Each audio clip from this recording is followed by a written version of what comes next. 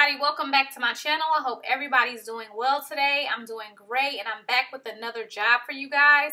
And this one is going to be with the company Workiva. And currently Workiva is looking for a senior administrative assistant, okay? And I really like this job because it does have good pay and they're not requiring a degree. So we're going to go ahead and get into all of the details. Let's start off with the potential pay for this job. So they are letting you know that this job can be worked from anywhere in the country that you reside in. So that means you can work from anywhere in the U.S. Now they have to give the rate of pay if you're living in Colorado. So the rate of pay for Colorado is between $34 and $44 an hour. And they're saying that the base pay range represents the low and high end of the hiring range for this job. The actual pay will vary and will be based on various factors, including skills, experience, and capabilities. So you can expect to make up to $44 an hour with this job. Another thing I like about this job is that they do have benefits, and the benefits start at day one of employment. So that's great as well. And getting into the details, you're going to be initiating and compiling requests to support meetings and departments.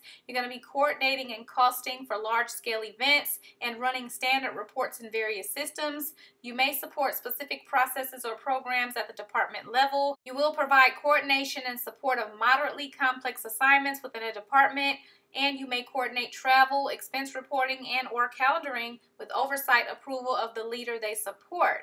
Now, you only need your high school diploma or equivalent combination of education and experience in a related field, expert customer service, and a high degree of confidentiality, and also leadership. And also in terms of experience, they want you to have 4 years of experience, okay? So in terms of applying for this job, you can autofill with your resume or apply manually. If you guys are interested in applying, of course, you can find the link in the description bar.